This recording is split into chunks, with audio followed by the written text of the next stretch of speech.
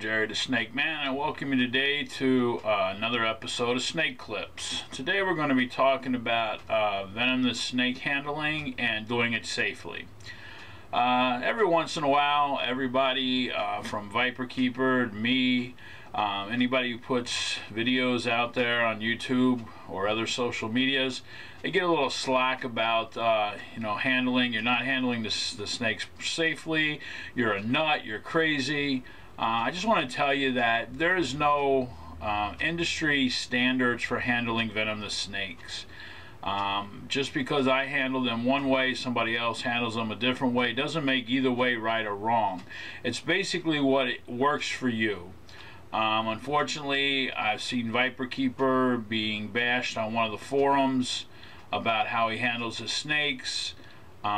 If I agree with how he does it or I don't agree with how he does it, the man knows what he's doing. He's been doing it for a long time, and it works for him. And he even says, what I do don't necessarily you do, and that's pretty much what it comes down to. I have my own method of handling venomous snakes. We've been doing this now for almost 35 years, and we have a really great safety record as far as handling them. I have my own style. I know some people like Steve Irwin. He went out into the wild. He handled a lot of snakes. He never had a snake stick or any kind of professional handling equipment. He used to use branches and bushes and everything else to handle the snakes. Did I agree with the way he handled them? Probably not. But again, that was his style. He didn't get bit. And he, again, would tell people, don't handle them the way I handle them. Well, what I want to say is basically, unless you get a mentor, unless you get somebody to teach you how to handle venomous snakes, you shouldn't be handling them at all anyway. Okay, it's not something that you should just jump into. It's not something you need a disclaimer at the beginning of the videos. Don't do what I do. I mean, you shouldn't be doing what I do anyway unless you're trained, unless you're a professional to do it. The way I was always raised is, look, if you don't have nothing nice to say, then don't say nothing at all. I mean, don't be bashing all these people who are out there putting out these videos for you, for your entertainment, for your education. We don't get paid to put out these videos. We do it because we like to share what is our passion with you, and we hope you enjoy what we do and watching, but we're not encouraging you to handle snakes the way we handle them. Okay, so again, I think a lot of people who do put out these negative comments about the videos and stuff like that, they just like to hear themselves talk or type, whatever you want to call it. They like to read their nasty comments, because somebody else does it a different way and you're not doing it right. Well, personally, I don't really care, but I don't like it when people are being bashed for doing what they do the way they do it. It's their style, and most of the people who are even doing the bashing don't even handle venomous snakes. They're not even involved with them. So again, if you don't have nothing nice to say, really don't say nothing at all. I mean, it's not right. Like I said, we're doing this out of the goodness of our hearts. We're not getting paid to make these videos. We do it because we want to share our passion with you. We want to share our love of snakes with you. So today we're going to do this video, and this video is called Handling Venomous Snakes Safely. And what I'm going to do is, today just happens to be a feeding day for some of the venomous snakes, so I'm going to show you how I handle them, what safety equipment that I choose to use, and why I choose to handle the snakes the way I handle them. So I'll kind of explain why, to me, what I'm doing is not unsafe, but there's always a risk. There's never anything you're ever going to do with venomous snakes that is not going to be a risk. You're dealing with an animal. I personally have never had any of my venomous snakes ever fall to the floor. I've never had to deal with them that way. I've watched a lot of videos where the people have had the snake go to the floor, and they had to deal with the snake on the floor. That's not something that's ever happened to me, because of the way I choose to handle my snakes. So hopefully you'll enjoy this video clip today. You'll watch it. Again, nobody, no matter what video you're watching of anything, do we encourage you to do what we do. Okay, so please stay tuned. Hope you like this, and if you do like this, like us on YouTube. I just ask you to do that just so I can kind of get like some kind of like a little bit of a survey there on if the people are liking what we do or they're not liking what we do. From what I get, the feedback, most of you guys like what I do. My subscribers are going up a little bit. You guys are spending a lot more time watching our videos, so like I said, hopefully you like what we're doing, what we're showing you. Your comments are always welcomed on any of our videos. You can leave comments on YouTube, and if for any reason, because I've been told some of them I've disabled some of the comment sections on my videos, I haven't done that. I mean, that's kind of really giving me a lot more credit than because I don't even know how to do that. But if they are disabled, you're more than welcome to go to my website and leave a comment on my website about any of the video clips that we do. If you have any suggestions, anything you want to see, you can also leave us a comment and tell me what you want to see. Alright, I've had a few people emailing me telling me they'd like to see me putting out more videos. Like I said, I'm trying to make as many as I possibly can, but you guys have made our live performances, our live shows a lot more popular, so we don't have as much time as we used to put out these videos. We do slow down a little bit in the wintertime, so at that point I'll try to put out even more video clips as I possibly can. So right now I'm trying to make at least one a month, one video clip a month, but if I can't do it, guys, just hang in there. I'm going to keep making video clips until you guys tell me that I stink and you don't want to see anymore. So hopefully, like I said, hopefully you enjoyed this video clip, and I thank you for watching.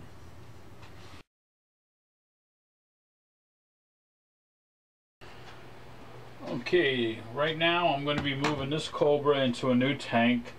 This is one of the styles that I have to do to lock up my tanks that I came up with. It's actually a plain tank with a screen lid top. I use ratchet straps. I drill a hole through the handle and through the strap so I can put a lock on. I've just already unlocked this lock though.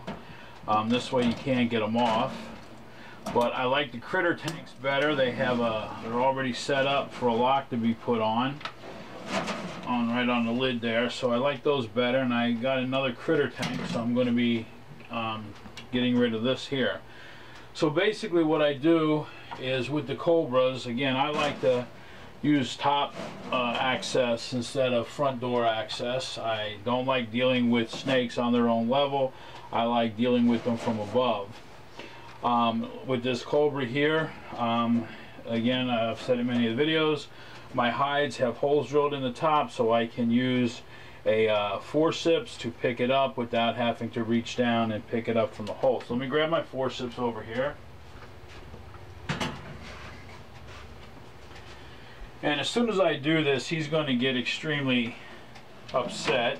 He's going to fly out of here hissing. I have my Hex Armor gloves, which is the highest rated needle stick gloves you're going to find. They're rated at a 5. So a fang shouldn't be able to penetrate it, but nothing is ever 100% guaranteed. But I use these gloves this way. If the snake were to come flying out of here before I'm ready for him, he wouldn't be able to bite me. So as you see here, he's very hissy, he's very upset. Alright, so right now what I'm going to do is Cobras strike in a downward motion. They typically don't strike up. What I'm going to do is I'm going to hook him, I'm going to hold him with one hand, and I'm going to move up quick onto the below his hood here with the other hand. Once I have him below the hood, generally they do not try to turn around and bite at you. They try to move forward. Normally he's going to try to escape. As you can see, he's fighting me. So what I'm going to do now is with my stick, I'm going to hook him and grab his tail. Alright, now at which point I'm going to slowly bring him back, get up under his hood here, just like that, and as you see, he's starting to settle down, and I'm going to put him in a temporary holding enclosure.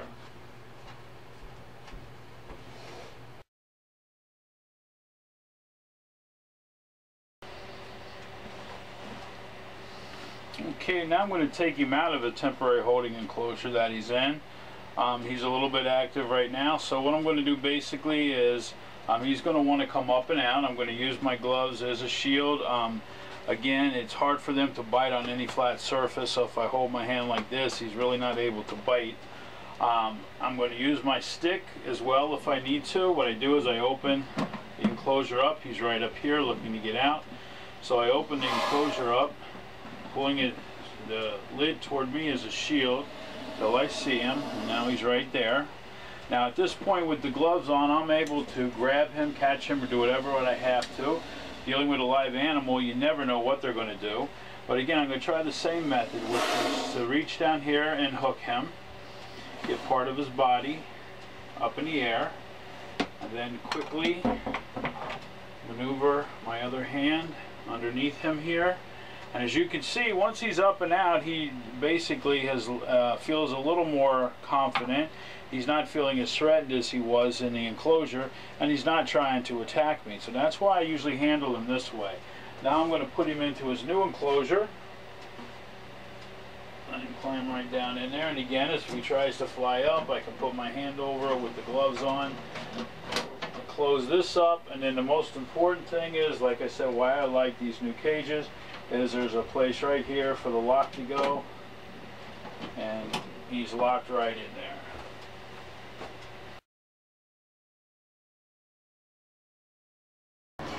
Now the next snake I'm taking out is my mangrove snake. They're rear fang venomous. A lot of people don't consider them venomous. I do, but reason why you're going to see me basically handling her barehanded is because I know my snake. It's during the daytime, it's early in the morning, it's around 10 o'clock right now. She is a very nocturnal type of snake. When she is resting like she is right now, she is extremely laid back, non-aggressive whatsoever. So for her, basically all I'm going to do, as you can see, I can reach in, I can touch her. I'll just reach in here, grab her behind her head, pick up the rest of her body. As you can see, she's not trying to attack me or anything.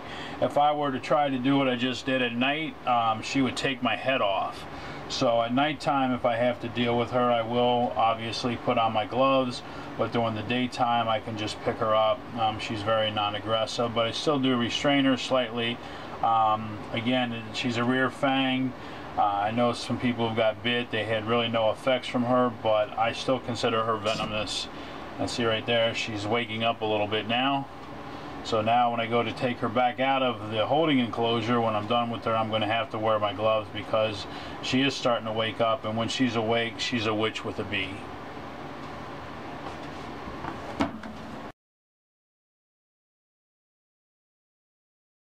Alright, this is my southern copperhead, and I wear one of my gloves when I handle him. I've had him since he was a baby. So what I will do with him is I'll basically reach in with my snake stick and I'll reverse, what I call kind of like reverse tailing him. I'll grab him more with this hand toward the head. I'll support the back of his body with the stick here, and I will pick him up. And he feels very secure this way. He's not looking to bite or try to attack me, as you can see. And it makes him feel more secure, and I feel very secure holding him in that manner. Because with the glove on, he's most likely not going to strike at me. When I'm wearing the glove, it hides my heat signature, but also I know my snakes. So when I'm handling snakes, I know their attitude, but again, you can always get one on a bad day that wants to bite, so you always want to have protection. The other thing I want to talk about is, as you can see right here, there's some poop in this tank. And again, on one of the forums, gentleman, it wasn't me, but I mean, I got poop in my tanks also, actually. But gentleman was being, picked on. They said, "Oh, look, he's poor husbandry. He has poop in the tank." Well, let me tell you what. Snakes are live animals, and they poop. And you are going to have poop in the tank. And a lot of times when I'm taking the snakes out of my tank, like right now, one of the reasons I'm taking them out is to feed them and to clean up their tank. Okay, so just because there's poop in a gentleman's tank does not mean that he has poor husbandry skills and that he doesn't take good care of his snakes. Matter of fact, the gentleman they were picking on, he does take quite good care of his snakes, but it seems like after you clean a tank, that's when the snake will go right back in and poop in the tank. So, you know, don't judge people on stuff that you really don't know. You know, like I said, if a tank's got poop in it, it's like, oh, look at that, it's a terrible guy. Well, a live animal's enclosure is going to have poop in it every once in a while. So, you know what? Again, enjoy the videos for what they're worth. You know, don't badmouth the guys that are making them for you. Just enjoy what they're trying to share with you.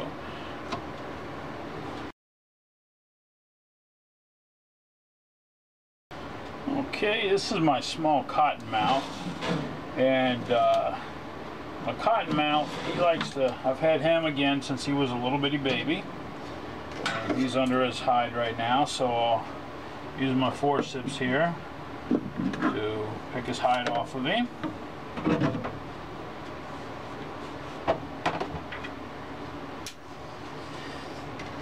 And he's right here. Now, he actually likes to ride the stick. So what I do is I still have my glove on my one hand, just in case I need to. But generally, I'll just pick him up. He'll ride the stick very nicely. And I'll put him over here into his holding container.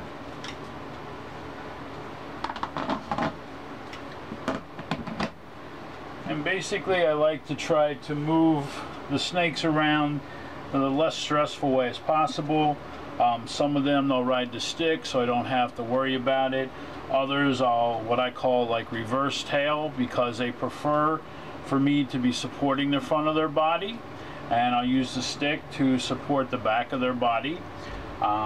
Whenever I tail, especially like my Western Diamondback rattlesnakes, they have a tendency to want to strike at me. But when I use my method of picking them up, they normally don't strike at me. So again, I think my method is a lot less stressful to them. And just because they're venomous snakes doesn't make them any more aggressive or defensive than any other snake. It's just obvious that you have to be more careful because you don't want to get bit.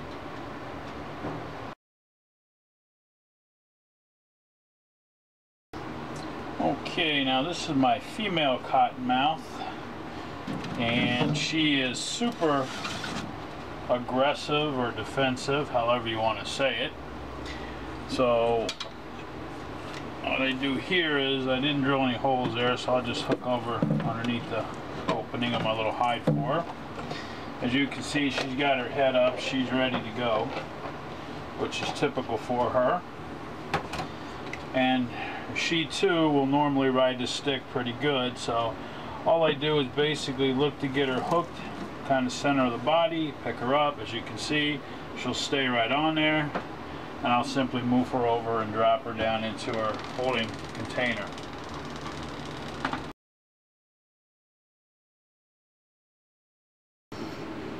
Alright, so you saw there I was handling a couple of my venomous snakes. First one was a cobra. Again, wearing the hex armor gloves. They're not 100% guaranteed, but they are the highest rated needle stick gloves you can buy.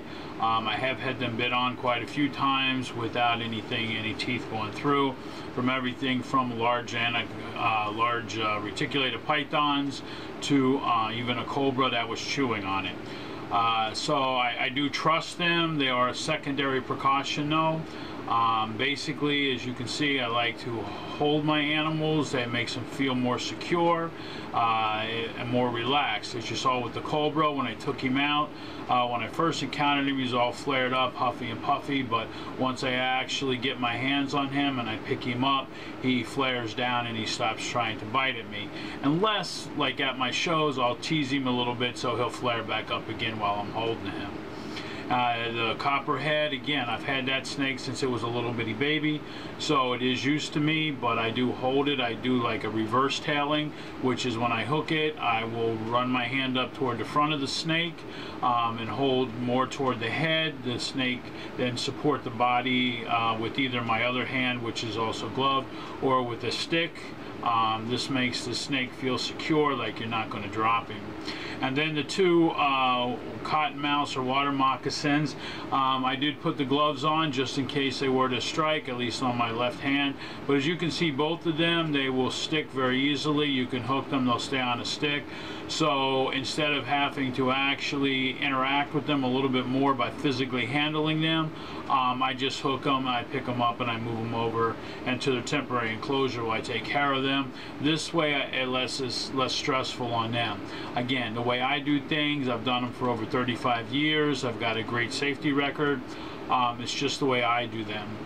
It works for me. I try to do things that cause less stress on the animal and less stress on me, and we're both happy.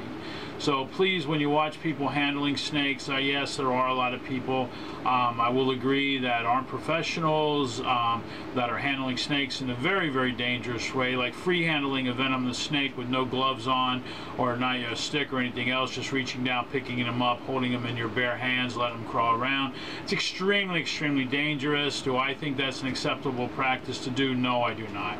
But there are people who do things that I don't agree with, but I don't say they're wrong because it works for them. As long as it works for them, that's all that matters. If they don't get bit and they have a long career, then I would say that their way is just as acceptable as my way.